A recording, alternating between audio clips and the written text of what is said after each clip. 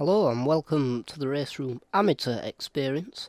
I'm a particularly ill Jord, and today we're going to be driving a Honda Civic touring car at Laguna Seca. It's been a while since I've uploaded. I've been a bit under the weather. Still not 100%, as you can probably hear in my voice, but I had to get back in the sim, otherwise I'd go a bit crazy. So here we are, 5 red lights go green. Is it going to be a typical terrible Jord start? Not quite. We make a bit of contact as just not quite aware of where my front right is, but nothing catastrophic. As we try and keep it tight into T1, try and be a bit defensive as that car goes out wide, so we pull ahead a little bit. He gives us a little bit of a tap, which we're a little bit naughty, but again, nothing too bad. It is touring cars, you can expect a little bit of argy-bargy, so we don't mind. So we come up to this corner now, and I make a terrible mistake.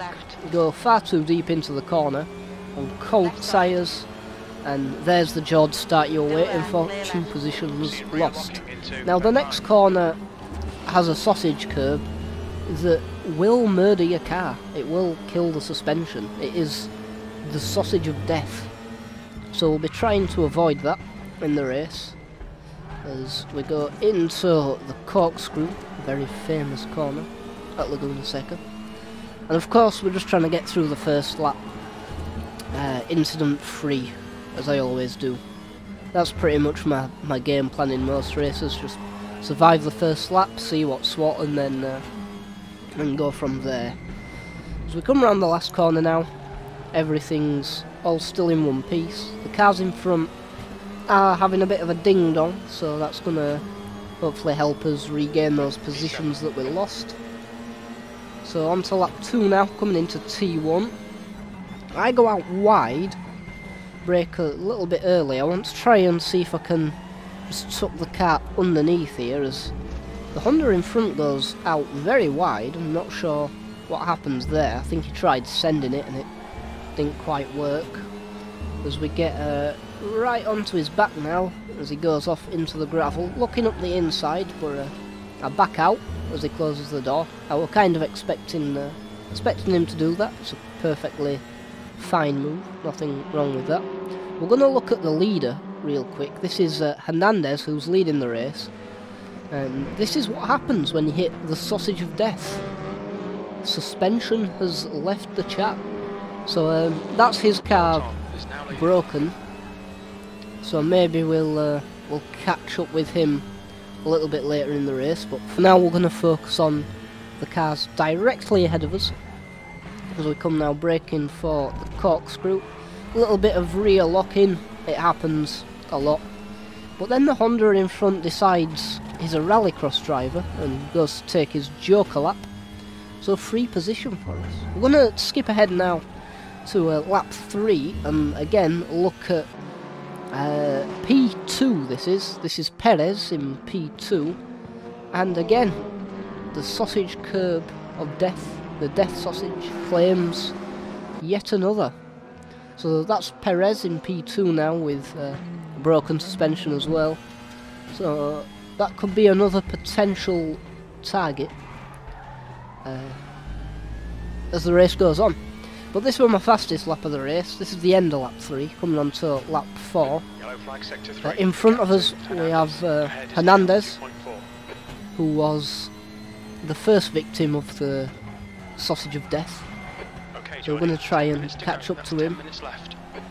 And already, coming out of the first corner, we're half a second up. So this lap going quite well, quite a tidy one. Go a little bit wide there, but we get away with it. We get a decent run out of this corner. Over a second up on his best time so far, braking just after that 3 board, getting nice and tight. This corner does kind of turn away from you on the exit, so you have to be a bit more patient with the power. Braking at the 2 board, getting as close to the sausage of death as you dare get without hitting it. and the run into the corkscrew again, locking the rears up. Very easy to do with the crest as you enter the corner. The back of the car goes very light, so it's very easy to lock those rears up. Braking up the 2-board, making the line round the second to last corner as wide as possible. Looking for the 3-board here, braking there, trying to hit the apex nicely and get as good an exit as you possibly can. And then we're nearly 2.5 seconds up. That's going to be a 1:31.6, so pretty decent lap. And it's given us the run on Hernandez as we try and keep it tight into T1 and try and get a decent exit, and then we managed to make the move stick. So there we go, back up into P5, back where we started again, but hopefully we can chase down Perez, the other victim of the death sausage, and yeah, see if we can make a move on him.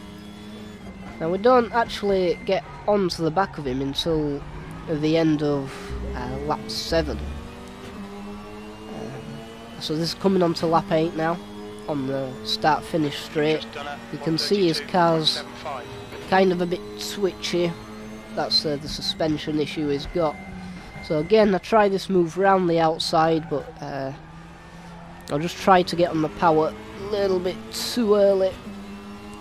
And it's not too bad actually, we've managed to get onto the back of him.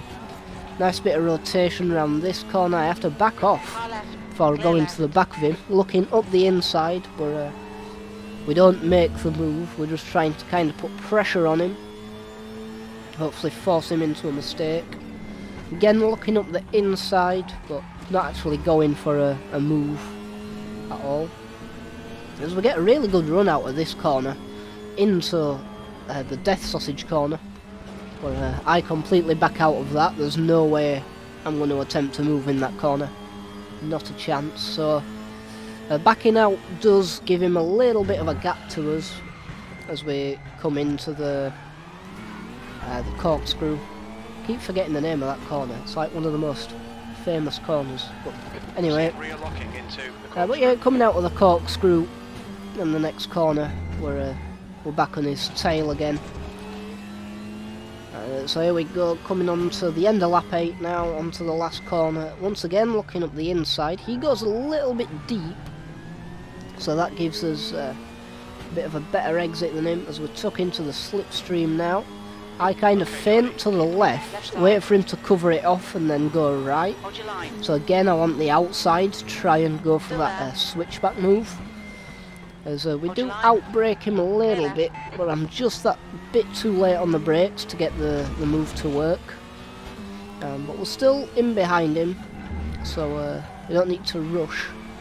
Although, with 2 minutes of the race left, there you go, we probably want to try and make a move sooner rather than later. So again, I'm just trying to keep the pressure on him here.